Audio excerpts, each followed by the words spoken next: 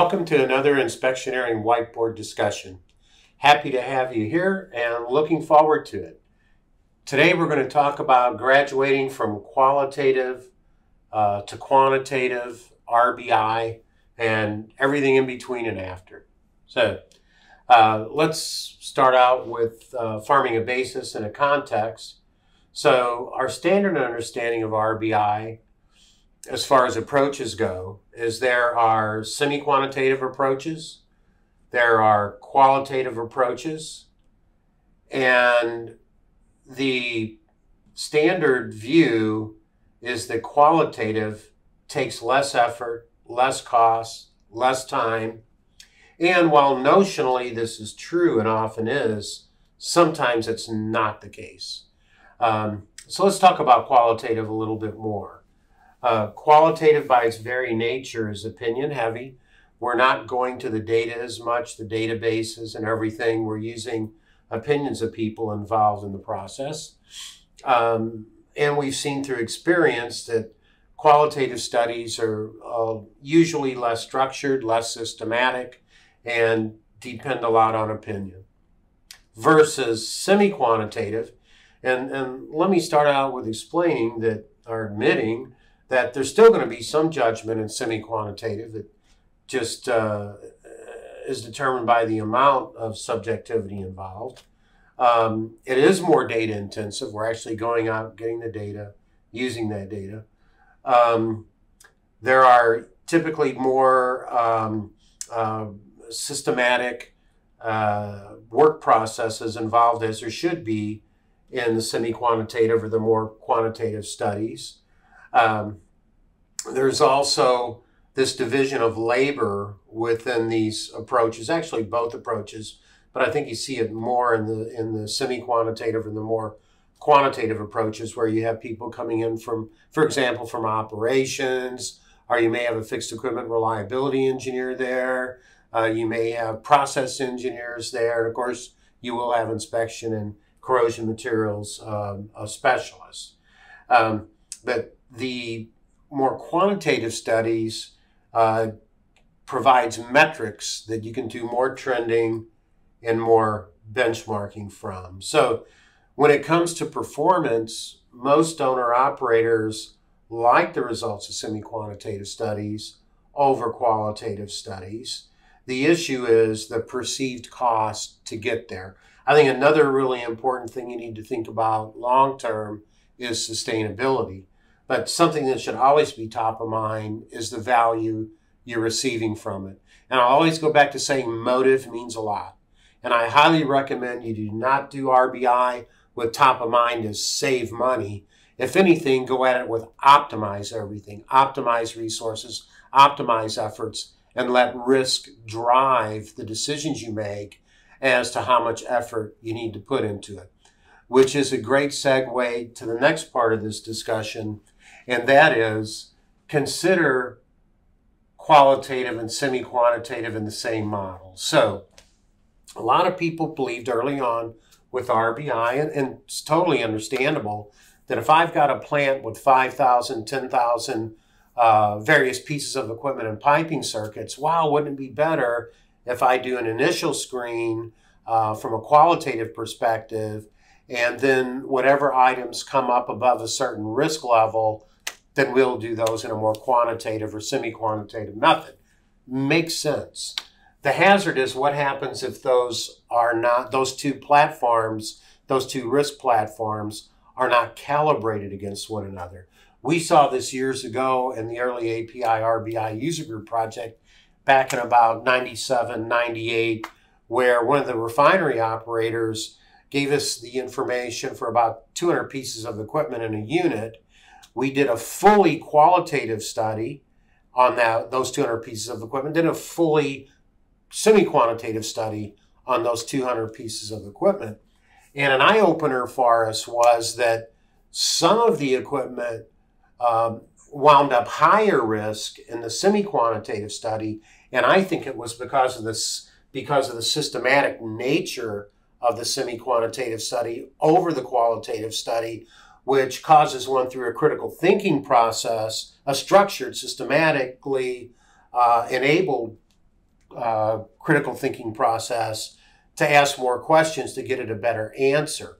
And so some of those items wound up higher risk after semi-quantitative than they did after qualitative, which was a bit unnerving, but it was a big eye-opener because the two platforms weren't calibrated against one another, are reconciled against one another. So one of the things that became clear, and again, this goes back to something I call management by exception, keeping things as simple as possible, because we have to look at work processes to maintain these programs later, right? Are they going to be sustainable? Are they going to be valuable? If they are valuable, then you want to sustain them. We want to sustain them. So here's the idea or the concept I'd like to present. As we know in any kind of RBI, don't be afraid to use assumptions, but make sure you have the right people vetting those assumptions so that you're reasonably conservative. Again, if you're using tools with Bayesian logic, you want to be careful because they're going to debit you for lack of knowledge and credit you for knowledge. So they have a lot of conservatism built into them already. And we want to make sure we don't get too overly conservative, but that means we're going to have very knowledgeable people helping us make those decisions, right? And not just generally knowledgeable, but specifically knowledgeable as to how that particular unit and or that equipment are operated. So we've got to do that. We need to understand the model we're using because not all inputs are equal. Some inputs will have a bigger impact on the output than others. It's good to know that. Again, document your assumptions. This is where I go to management by exception. A lot of times, meaning well, we will overcomplicate things. I'm a big fan of guidelines, and let's keep it somewhat higher level, and then document any assumptions and document any deviations, right? And so in this concept that I'm going to tell you about right now is if we start out with a semi-quantitative or more quantitative platform, then I can actually treat it like a more qualitative approach, and I can use more sweeping assumptions, and then knowing that those assumptions are going to be slightly conservative, I can go on ahead and run my calculations and then let the risk tell me where I need to go get more data. The beauty of that is everything's in the same platform. Everything's in the same risk matrix so that I'm not comparing apples and oranges.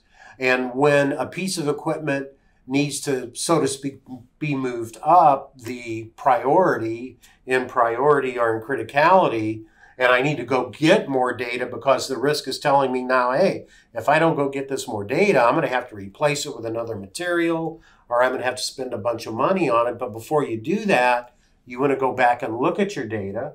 If you've done a good job of documenting your assumptions, you can say, oh, that field is driving this, or that parameter is driving this risk. That was an assumption. Well, let's just get some more data first, and let's see how that improves our risk result. So go get the data, rerun the calc. Now that or those pieces of equipment have been moved up the ladder into a more semi-quantitative or quantitative RBI state, and you stayed within the same platform.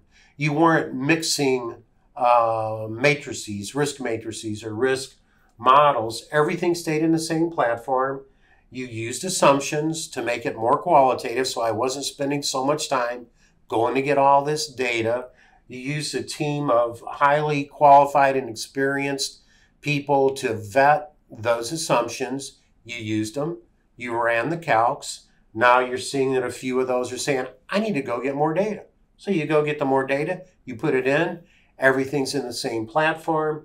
You avoid the confusion that it can occur, especially with management. We are trying to compare two different risk matrices, risk results in two different risk matrices. Everything's in the same platform, and you just graduate things up, graduating from qualitative to more quantitative RBI, all within the same platform. The biggest challenge I see there is documenting assumptions, managing those through the process, flagging those pieces of equipment, are those parameters where assumptions were used. And then once you understand what the risk drivers are and you identify those assumptions as driving that, then it says, hey, I need to go get more information. That's going to help me fine tune things. That's going to give me credit for my Bayesian updating, and I can keep moving forward. Again, top of mind too, in addition to having a great model, is understanding people have to use this in a work process and you want to make it sustainable. So keep it simple, manage your deviations. We have the technology available to us to automate a lot of this too and make sure it's all captured. Anyway, those are just a few thoughts on how we can work within the same platform and move from more qualitative to more quantitative RBI to help us manage our equipment more effectively so that we can really optimize our programs. We're not overspending, we're not underspending, we're not hurting anyone, we're not damaging the environment. We're doing a good, reliable, responsible job of managing our assets. Thanks a lot for sitting in on this whiteboard discussion, and please send us any of your comments, suggestions, whether you agree, disagree. We'd love to hear from you. Thanks a lot and have a great day.